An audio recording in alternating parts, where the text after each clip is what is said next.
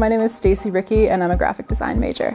Growing up, I was always really into art and taking art classes. I transferred to Elms because I really wanted practical, hands-on experience. Every project that we do in classes is like a project that I would be doing in the real world. I like solving problems with the projects that I do, coming up with a creative solution that's still aesthetically pleasing. I really like that. Since I enrolled at Elms, just about every project that I have done, it's in my portfolio.